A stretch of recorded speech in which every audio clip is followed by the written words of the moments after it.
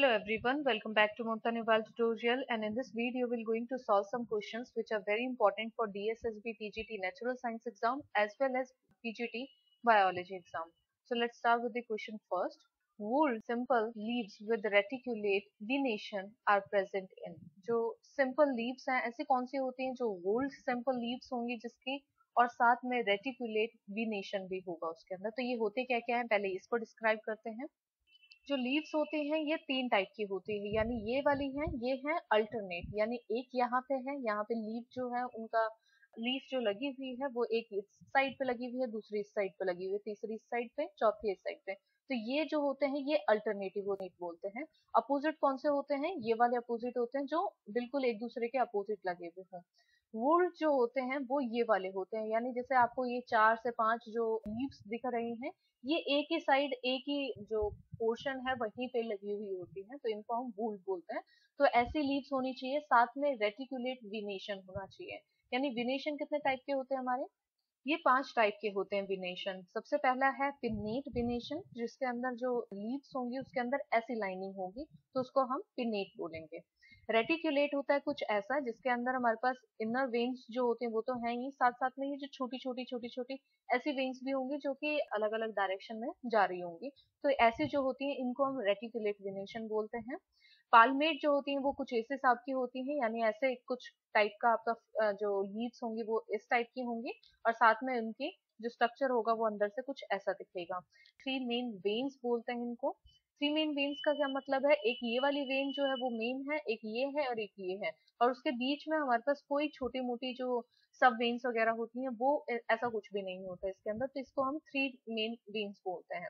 और एक होता है पैरेलल वेन्स. तो पैरेलल वाला कौन सा होता है? जिसमें पैरेलल वेनिएशन मतलब वेन्स वगैरह होती हैं इसके अंदर सारी की सारी पैरेलल होती हैं. तो हमें ये बता रखा है कि ये वूल सिंपल लीव्स है, साथ में रेटिकुलेट वेनेशन है. तो इनमें से कौन से में आता है ये? तो ऑप्शन देखते हैं. नीम को हम देखते हैं पहले कि नीम जो होता है ये कंपाउंड लीव्स के अंदर आता है, तो सिंपल लीव्स नहीं हुई तो ये नहीं हो सकता. कैलोट्रॉफिस के अंदर क्या आएगा कि ये अपोजिट फाइलोटैक्सी होता है, तो ये भी नहीं हो सकता हमारा, ये भी ऑप्शन हट गया है. फिर आता है एल्स्टोनिया. एल्स्टोनिया के अंदर क्या चीज आएगी? यही एक ऐसी प्लांट होता है जो कि सिंपल लीव्स भी देता है, साथ में रेटिकुलेट वेनेशन भी होता है, तो ये हमारा राइट आंसर होगा. और चाइना रोज जो होता है वो अल्टरनेट फाइलोटैक्सी देता है, तो ये भी हमारा ऑप्शन में नहीं आ सकता. हमारा जो राइट आंसर आएगा वो है ऑप्शन बी. नेक्स्ट क्वेश्चन देखते हैं. Given below is the ECG of a normal human. Which one of its component is correctly interpreted below? तो इनमें से हमें ये देखना है, हमें 4 चीजें दे रखी हैं, 4 स्टेटमेंट दे रखे हैं, इनमें से देखना है कि जो ECG है उसके हिसाब से हमारी कौन सी लाइन जो होगी वो बिल्कुल सही है. तो हमें सबसे पहले ये पता होना चाहिए जो ECG है इसको कैसे पढ़ा जाता है, यानी जो P वेव होती है वो किसके लिए होती है, QRS जो होता है वो किस लिए होता है, और जो T वेव आती है ये किस लिए आती है. तो हमें ये सब पता होना चाहिए. P वेव जो होती है वो किस लिए होती है? वो डीपोलराइजेशन होता है एट्रिया का, जबकि रिस्पॉन्स कौन करता है इसको? SA नोड जो होता है वो ट्रिगर करता है, उसके बाद हमारे पास डीपोलराइजेशन होता है जिसका रिजल्ट जो होता है वो P वेव होती है. Q जो P से Q तक का जो ये पैसेज होता है ये क्या होता है? यानी AV जो नोड होती है ये अलाउ करती है वेंट्रिकल को फिल करने के लिए, तो उस जो पैसेज होता है उस जो टाइमिंग होती है उसके लिए ये वाली लाइन हो. फिर आता है हमारे पास QRS. ये जो हमारे पास लाइन होती है ये किस लिए बनती है? यानी ये एक कॉम्प्लेक्स होता है जो कि डिटरमाइन क्या करता है? Depolarisation of ventricle. यानी अब क्या करेगा? ये एक पंप किया है कॉन्ट्रैक्शन का, यानी वेंट्रिकल जो होगा वो इस एरिया के अंदर कॉन्ट्रैक्ट करेगा. फिर हमारे पास ये वेव बनेगी, उसके बाद S और T की सेगमेंट आएगी. ये सेगमेंट क्या बताती है? यानी अब वेंट्रिकल जो होगा वो रीपोलराइजेशन स्टार्ट हो गई है, इसकी वजह से वो फ्लैट आया है. फिर दोबारा से हमारे पास जो T वेव जो आएगी वो किस लिए होती है? वेंट्रिकुलर रीपोलराइजेशन, यानी अब प्रॉपर रीपोलराइजेशन हो गया है वेंट्रिकुलर का, तो उसके लिए T वेव्स आती हैं. तो इस हिसाब से हमें ECG होता है वो पढ़ते हैं. इसमें जो राइट आंसर आएगा वो है ऑप्शन सी, जो कॉम्प्लेक्स QRS होता है. ये पूरा का पूरा ये एक पूरा प्रॉपर एक कंप्लीट पल्स देता है, क्योंकि जो वेंट्रिकल वाला पोर्शन है वो प्रॉपरली कॉन्ट्रैक्ट हुआ है जिसकी वजह से एक पल्स जनरेट होती है. तो ये हमारे पास राइट आंसर है, ऊपर वाले और नीचे वाला गलत है. नेक्स्ट क्वेश्चन देखते हैं. 3 of the following pair of human skeleton parts are correctly matched with their respective inclusive skeleton category. and one pair is not matched. Identify the non-matching pair. तो हमारे पास 4 पेयरिंग दे रखी हैं, जिनमें से आपको ये बताना है कि 3 जो है वो तो सही है, लेकिन एक जो है वो गलत है, वो कौन सी है। तो आप प्लीज वीडियो को एक बार पॉज करके आप खुद से करें, क्योंकि इसके मैंने नोट्स भी डाल रखे हैं। आपको अभी तक ये चीजें क्लियर हो जानी चाहिए। तो इसका जो राइट आंसर होगा वो कैसे होगा, जैसे हमारे पास जो पहला है ह्यूमरस और अल्ना जो होता है वो किसका होता है, अपेंडिकुलर स्केलेटन का होता है, बिल्कुल सही है। अपेंडिकुलर स्केलेटन कौन सा होता है गाइस, एक बार मैं फिर से भी आपको बता देती हूँ। जैसे ये जो हमारा हेड वाला पोर्शन होता है, नीचे वाला जो जो जहाँ पे हैंड्स वगैरह और जो लेग्स वगैरह होते हैं, ये कौन से में आते हैं, यानी जो लिम्स वाला जो एरिया होता है, ये आता है हमारे पास अपेंडिकुलर स्केलेटन के अंदर, सारे लिम्स। और जो हमारे जो बीच वाला पोर्शन आता है, ये वाला जो पोर्शन होगा जिसके अंदर हैंड्स वाले नहीं आते, सिर्फ बीच का हेड होगा और हमारे पास स्टर्नम वगैरह आ जाएंगी, और बीच के जो रब्स वगैरह होते हैं, ये सारे के सारे किसके अंदर आते हैं, ये एक्सल स्केलेटन के अंदर आते हैं। और जो लिम्स का पोर्शन होगा वो सारा का सारा अपेंडिकुलर स्केलेटन के अंदर आते हैं। तो जो ह्यूमरस और अल्ना है वो किसमें, हैंड के अंदर आते हैं, और ये दोनों के दोनों अपेंडिकुलर स्केलेटन में आते हैं, बिल्कुल सही है। मेलिकस और स्ट्रेप जो होता है वो ईयर ऑसिकल्स के अंदर आता है, यानी ये कान की हड्डी होती है, ये भी बिल्कुल सही है। स्टर्नम और रिब्स जो होते हैं ये बीच वाला पोर्शन है, तो एक्सल स्केलेटन में आता है, ये भी बिल्कुल सही है।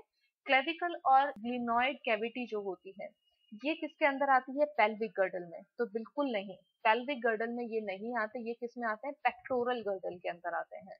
तो ये वाला हमारा ऑप्शन गलत है, तो हमारे पास इसमें राइट आंसर क्या आता है, ऑप्शन 4। नेक्स्ट क्वेश्चन देखते हैं, what is the common between vegetative reproduction and apomixis. तो इनमें से कौन सा कॉमन है वेजिटेटिव रिप्रोडक्शन के लिए भी और एपोमिक्सिस के लिए भी, यानी ये दोनों के दोनों जो होते हैं वो एसेक्सुअल रिप्रोडक्शन में आते हैं। तो इनके लिए कौन सा कॉमन है, तो आप एक बार वीडियो को पॉज करके पहले से खुद से देखें, एक बार ट्राई करके देखें कि कौन सा सही होगा, और फिर आगे वीडियो को देखें।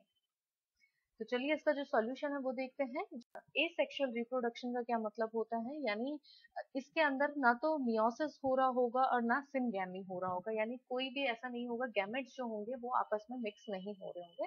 तो नहीं होने का इसका क्या मतलब होता है, both produce progeny identical to parents, तो पेरेंट्स के बिल्कुल आइडेंटिकल होंगे। तो ये सारे एसेक्सुअल जो रिप्रोडक्शन होते हैं उसके अंदर ये कॉमन चीज होती है। तो ऑप्शन जो बी आएगा इसका राइट आंसर होगा।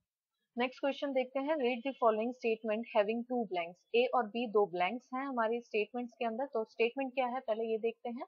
A drug use for a patient, तो एक ड्रग यूज किया है ए पेशेंट से, यानी उसकी जो डिजीज है वो आपको गेस करनी है। Is obtain from a species of organism dash, तो ये दूसरा हमें ऑर्गेनिज्म देना है जिससे ये ड्रग जो हुआ ऑब्टेन किया जाता है। The one correct option for the two blanks is, तो इनमें से कौन सा सही है जो दोनों ब्लैंक्स के लिए, एंड ब्लैंक 1 के लिए जो डिजीज है, तो इनमें से कौन सी डिजीज होगी या फिर कौन से किस टाइप का वो पेशेंट है। बी जो है ब्लैंक बी, यानी वो ऑर्गेनिज्म जहां से ड्रग्स निकाला गया है, तो वो कौन सा ऑर्गेनिज्म है। तो आपको इसमें से राइट आंसर ढूंढना है। तो आप एक बार प्लीज वीडियो को पॉज करके पहले एक बार खुद से ट्राई करें इसे, और फिर सॉल्यूशन देखें। तो चलिए इसका राइट आंसर देखते हैं। इसका जो आंसर है वो है ऑप्शन 4, ऑर्गन ट्रांसप्लांटेशन, यानी जो पेशेंट होते हैं जिनको ऑर्गन ट्रांसप्लांटेशन करना होता है, वहां उन पेशेंट्स के लिए एक ड्रग्स यूज की जाती है जिसको हम साइक्लोस्पोरिन बोलते हैं। और ये कहाँ से आते हैं, ट्राइकोडर्मा, यानी ये एक फंगी होता है, इससे इस ड्रग्स को निकाला जाता है। और जो ऑर्गन ट्रांसप्लांटेशन के लिए जो पेशेंट आए हुए होते हैं उनको दिया जाता है ये ड्रग्स। तो ऑप्शन जो 4 आएगा इसका राइट आंसर होगा। नेक्स्ट क्वेश्चन देखते हैं, which one of the following conditions of zygotic cell would lead to the birth of normal human female child। तो इनमें से ऐसे कौन सी कंडीशन है जिसके अंदर एक नॉर्मल ह्यूमन फीमेल चाइल्ड जो होगा वो बर्थ टेक प्लेस कर सकता है उसका। बहुत ही डायरेक्ट क्वेश्चन है, क्योंकि जो हमारी बॉडी होती है इसमें 2n नंबर के जो क्रोमोसोम्स होते हैं, यानी 2n नंबर कितने हुए, यानी 46 क्रोमोसोम्स होते हैं। 46 में से जो 44 होते हैं वो होते हैं हमारे ऑटोसोम्स, और 2 जो होते हैं वो होते हैं सेक्स क्रोमोसोम्स, जो कि फीमेल के केस के अंदर सिर्फ और एक्स होते हैं। तो दोनों एक्स होंगे, तो इससे हमारा राइट आंसर आएगा वो है ऑप्शन सी।